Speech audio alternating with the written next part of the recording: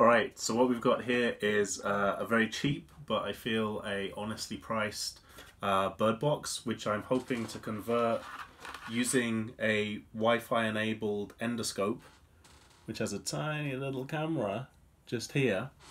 And even though basically you can buy Wi-Fi enabled BirdBoxes for anywhere in the region of £70 to £80, this BirdBox is £3.50, and this endoscope, which I purchased anyway just because it's damn useful for like doing repairs under cars, doing machine work, looking underneath floorboards, in drains.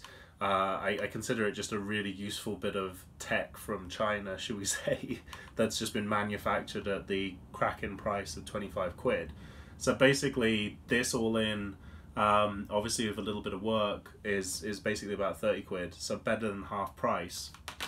And as always, being the engineer that I am, I couldn't resist but kind of get way too into it. So what I realized was a helpful little thing is what you might recognize here is this little insert here is what allows me to feed the endoscope in to the top.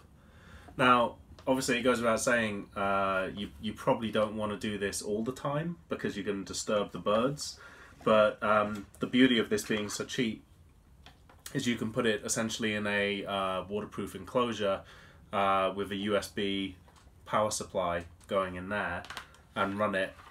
Instead of being on continuously, you can just check in when you need it. But what it's also allowed me to do is kind of, you know, not to say that I wouldn't buy the £70 one, but I wanted to understand how nesting habits actually work. So I've also got these little side ports here which I can insert into, and I get some really interesting little different camera angles. And to be honest, I don't know how high, you know, a blue tit versus a robin builds its nest, or indeed theoretically I should get a blue tit based on this hole size, but I really don't know.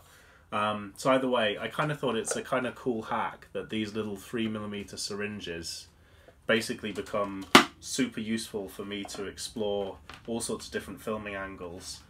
And as you can see, I had that one vertically, and here I've got them horizontally. And I also, another thing that you see crop up on sort of bird boxes with cameras in, is they quite often have these little windows. So as you'll probably see from a previous process video, I was doing some work with Meiku, and which is a company that makes a vacuum forming machine called Formbox.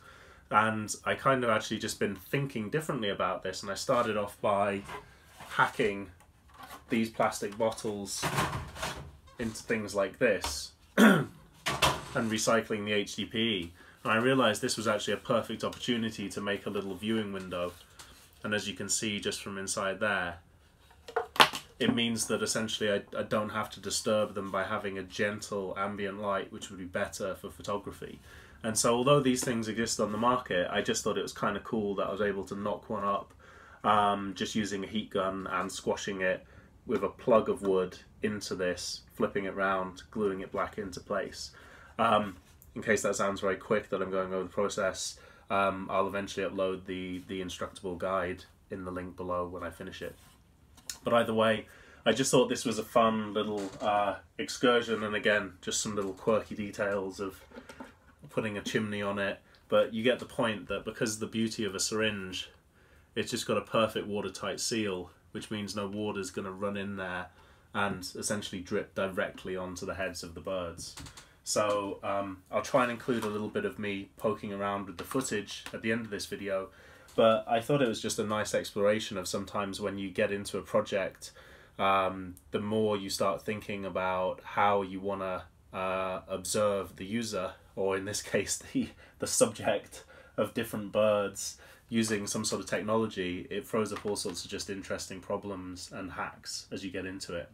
So the only other one that I thought I'd mention, which is that I really don't know whether this is going to work, but I've basically put this blind, which I usually have down in my workshop, and it's got a little bird box in there. And that's just basically hanging on to the the double glazing window frame just with a bit of strip metal. So hopefully we'll be able to leave that as it is and see if we get lucky. But anyway, hope this has been interesting. I'll include a little video of me poking around with this guy to show you what the video quality is like, but it's pretty impressive that it's in colour.